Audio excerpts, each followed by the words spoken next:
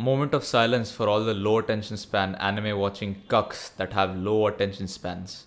We're gonna wait 10 seconds for them to leave because they won't be able to finish the video anyways. I don't want their views. 10 seconds.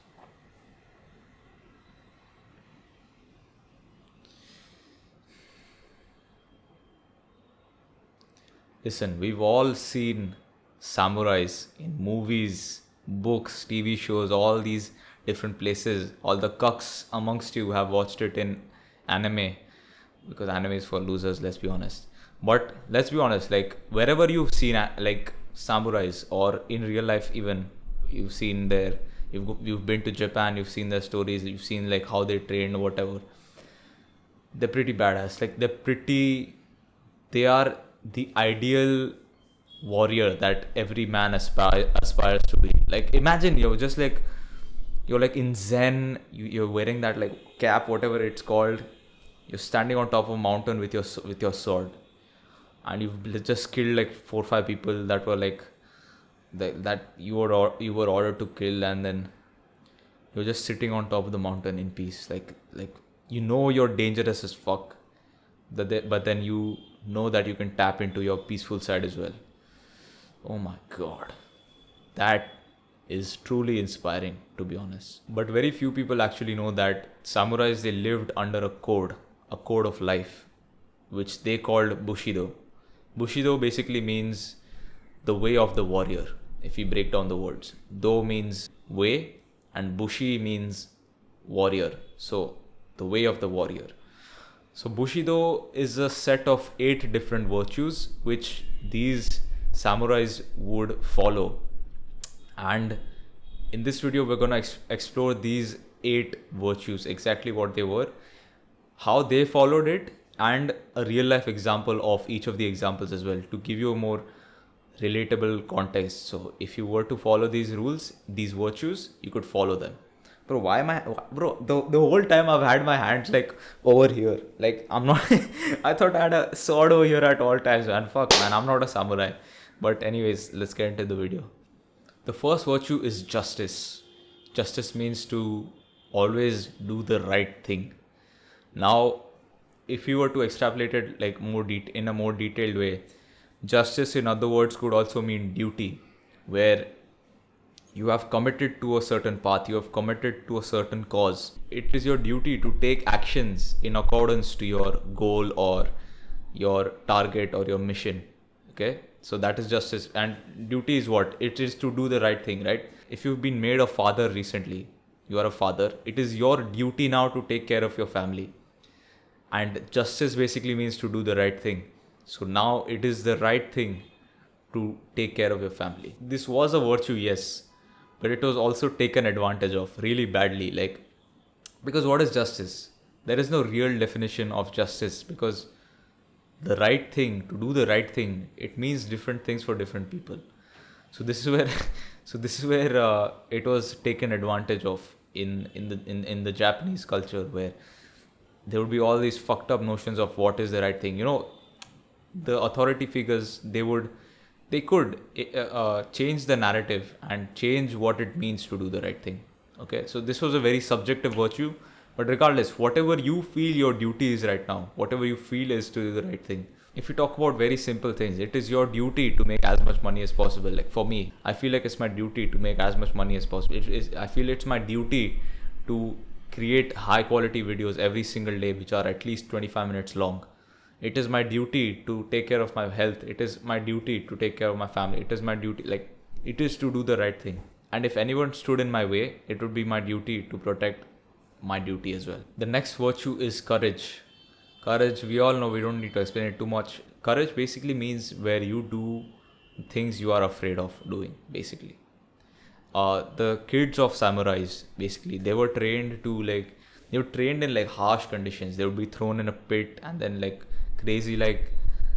crazy fearful situations that kids these days would absolutely shit their pants in because they're too soft these days. These kids were trained in such a way where it would just build brutal courage inside of them, where nothing fears you. Like kids these days are scared of such bullshit things. Like honestly, it pisses me off. Like what has happened to our like population from from those days to here, we have downgraded so badly. And then we wonder, oh, why are people depressed? Why are people...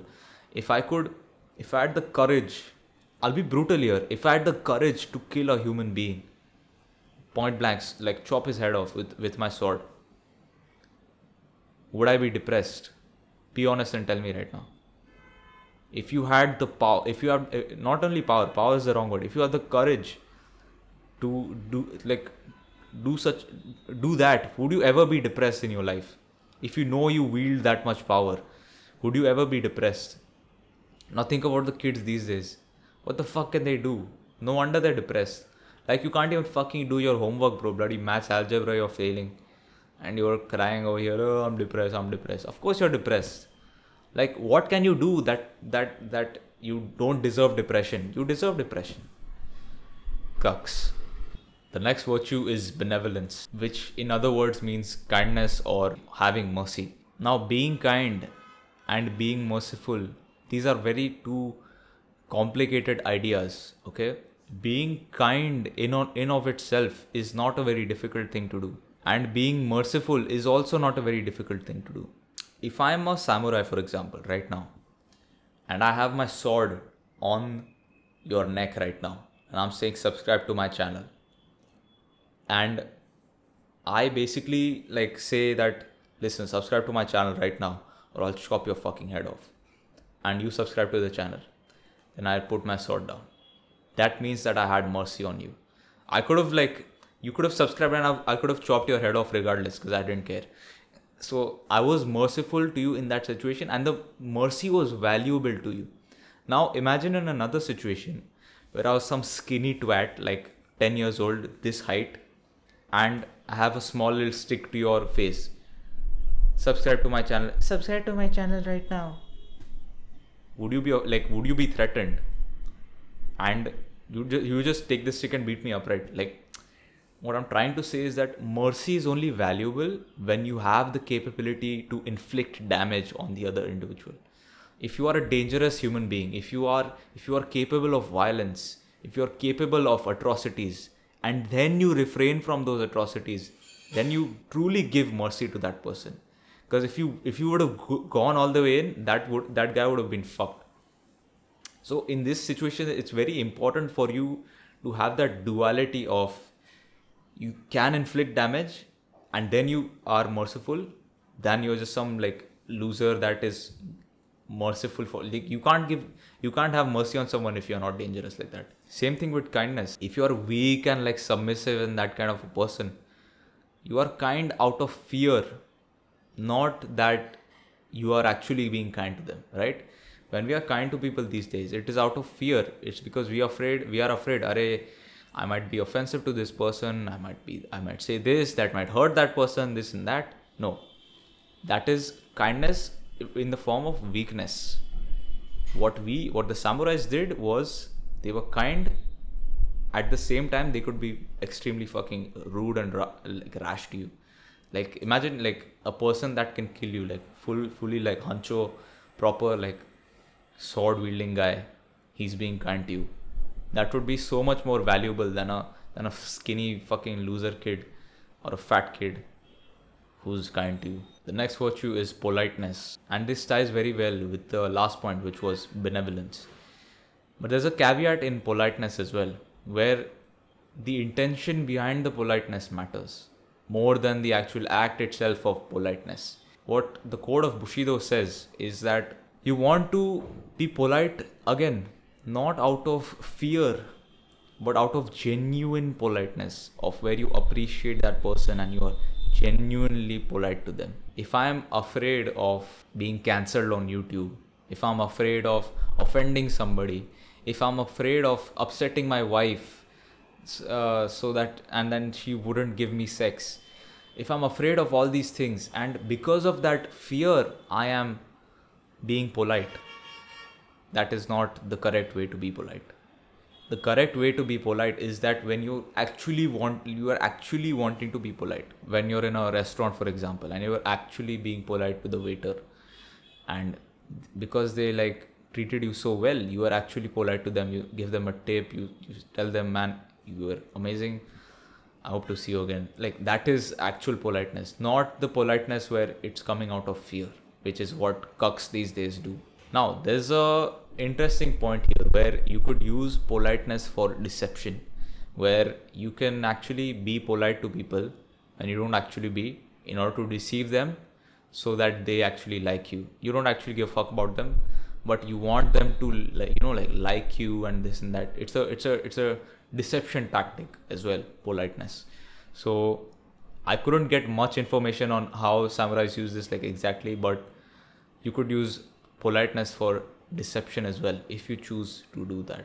The next virtue is truthfulness, where the samurais believed that the higher your social ranking is, the more truthful you have to be. It doesn't matter if you lie and cheat and do all that bullshit when you're some peon selling fruits, for example. Like, you're not causing too much damage to the world. But they especially believe that when you are somebody powerful, like a shogun or an emperor, or you're even on the level of the samurai, like, it is your duty, again, it is the right thing to do if you are truthful in that situation. Okay, and I don't need to explain this more to you. Truthfulness is a very simple concept that everybody can understand super easily. The next virtue is honor, which in other words means self-respect. Self-respect means that you do not embarrass yourself. What do you stand for? What legacy do you want to live?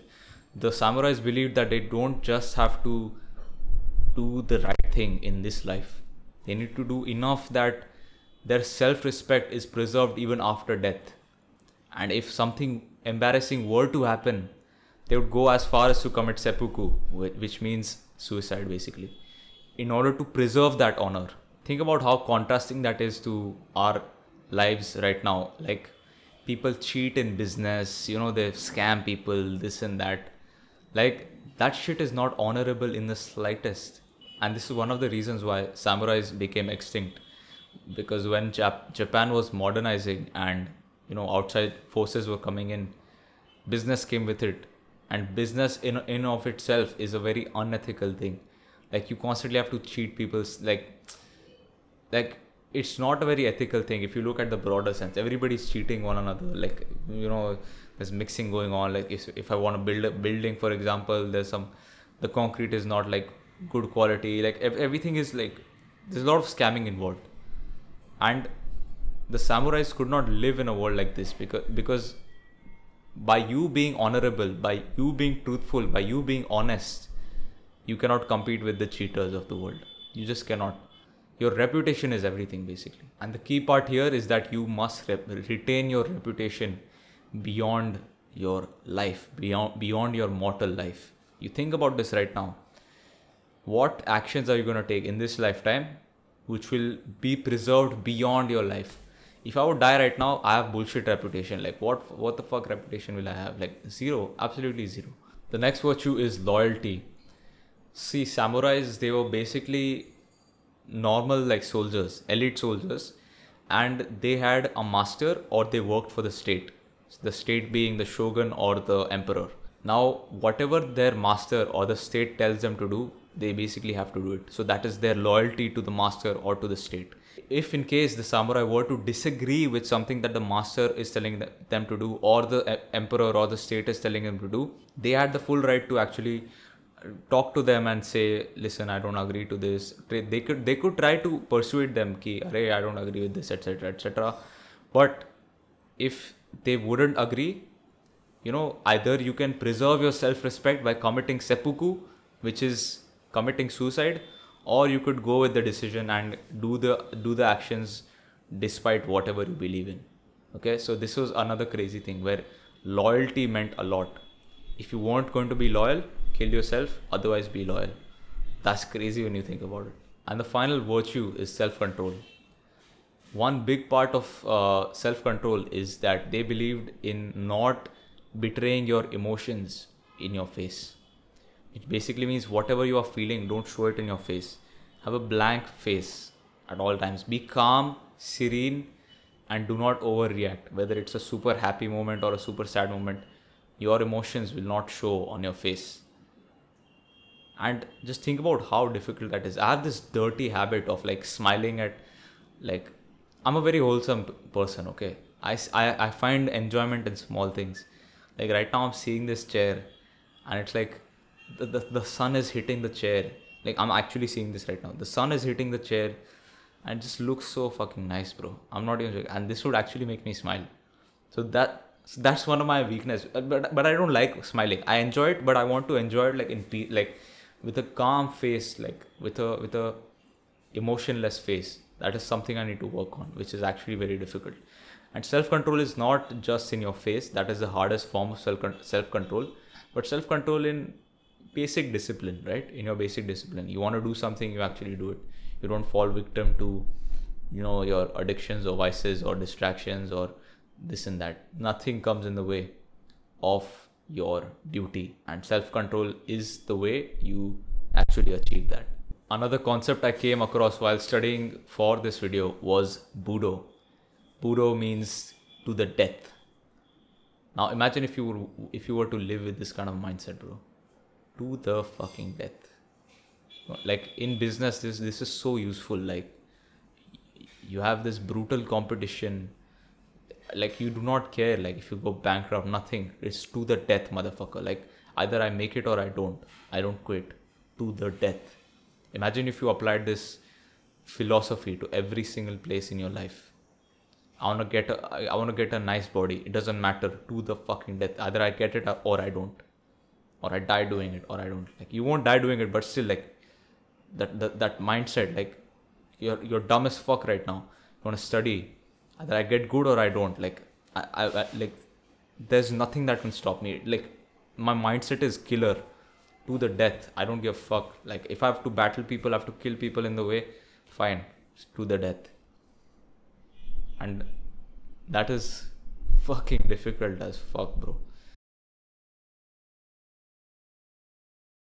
Now what if I told you all the 8 virtues that we talked about are fake?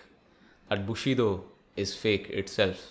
The concept of Bushido as we know it in the modern day was actually popularized by a book called Bushido, The Soul of Japan, and it was by an author called Inazo Nitobe. And these 8 virtues that I talked about were actually from this book. But what if I tell you that there was a certain agenda behind this book which is not even real? Let me explain. So Inazo was born in Japan, and then he later on studied in the United States, where he wrote this book actually. This is in the late 1800s, so 1890s, etc. So the book was released in the year 1900. So the book is right now more than 100 years old. The agenda of writing this book was basically at that time tensions between Japan and USA were like rising in the early 1900s, and in general the entire world saw Japan as this like crazy rebellious nation with like barbarians, all these crazy motherfuckers, like just crazy rebels in general. This is how the world saw Japan at that time. And Inazo wanted to change this perception of Japan using this book, and he achieved it. And this book was actually written in English, dedicated to the Western world. And as you might expect, this was not historically accurate at all. I'll give you an example later on, but this book was later translated in Japanese, and obviously, guess what? The book wasn't popular at all in Japan. I wouldn't say not popular, it was hated, like proper, like the people didn't like it because it wasn't true. The sole objective of this book was to paint a positive picture of Japan in the Western world, which he perfectly achieved it. Look at how samurais are portrayed right now. Hollywood ran with it. Like Hollywood made it like into the thing that it is today. And Bushido, I said in the start that it was a code that samurais lived by. That is not true. It's because Bushido was never a written rule. You know how the Bible is or the Quran is, where there is a set rule of life. Like there's a set like system. There was nothing for samurais like that. Like Bushido was just like a few loosely connected ideas which was passed down word to word, right? For example, honor, like you just tell, it's just like spoken, it's not written. You don't go to school and study this code, this religion kind of Bushido thing. As a samurai, you never did that. And what's more accurate is that samurais were just like a normal fighting class of people. Some samurais, they didn't even adhere to all these Bushido rules that I mentioned before, because it wasn't law. It is just it again. As I said, there was no such thing as Bushido even. Like it was like very unpopular, and samurais were just like a class of fighting people. Some would have loyalty, yes, but some would not. Some would have the self-respect, some would not. Some would have the justice, some would not. Okay, one common example would be that samurais were not loyal actually. So samurais were known to rebel against the emperor when they were opening up Japan essentially to the foreign trade and this and that. So they were in that situation, they were rebelling against the emperor whom they worked for. Like, so yes, Bushido is a very good principle of ideas and tactics. Yes, we've been fed a lie of what samurais were actually like, which is fair enough. But I thought it would be important to include this small piece of context as well. And we just have to try our best and pick and choose what aspects we like the best from Bushido, from samurais, and the way of life that the modern version of them adopted. Okay, the fictional version of samurais, we look up to the fictional version of samurais, which is perfectly fine. Now we want to say, okay, what part of this are we actually going to pick out and choose? For example, with justice, pick the right thing to do. Define your morals right now. Justice, what is right for you? What do you stand for? With courage, I think courage is an excellent virtue to take on. Do things you are afraid of. Kindness and mercy, benevolence, but not as a weak person, as somebody that is actually capable of inflicting violence and danger and this and that, and then you're able to show mercy. Same thing with politeness, where you are not this little cuck that doesn't is afraid of offending people, so is polite for that reason. No, be polite for actually being polite. When it comes to truthfulness, try to be as truthful as you can. You may have to lie in certain situations, fair enough, but decide how truthful do you want to be. When it comes to honor, what kind of life do you want where you'll achieve so much that your name will be remembered for generations to come, even after your body has been burnt ashes, or you're in the graveyard, wherever, and you know what you've done, like the world knows what you've done, and it was an honorable fucking life where you have crazy reputation. That reputation will never go away. Now tell me, what all will you do to maintain that reputation and to build that reputation in the first place? Loyalty. Be loyal to your friends. Don't fucking cheat on your, nah, that's like, I would accept that. Like, if you actually don't like your girlfriend, you can cheat on her. Anyways, don't like, for example, cheat on your brothers, for example, where you're flirting with the girlfriend of your best friend. Don't do all that bullshit, man. Don't, if you owe somebody money, don't cheat on them. Like, don't give them the fucking money. Be loyal to your people, and they will be loyal to you in return. And finally, self-control. The emotionless face thing I told you about is extremely important for me. So I'm going to adopt that. If you don't give a fuck about it, don't. Okay, but self-control as a broader concept is extremely important. Okay, where you have to control your urges. You want to work hard, do it. Laziness, remove it. This and that. We already know this. Let's try to live as a modern version of the samurai. The OG samurais weren't like this, definitely. But let's try to emulate the modern version of samurais as much as possible. So with that, I'm going to end the video. Follow me on Instagram if you like the video, subscribe, and I'll see you in the next one, man. Take care.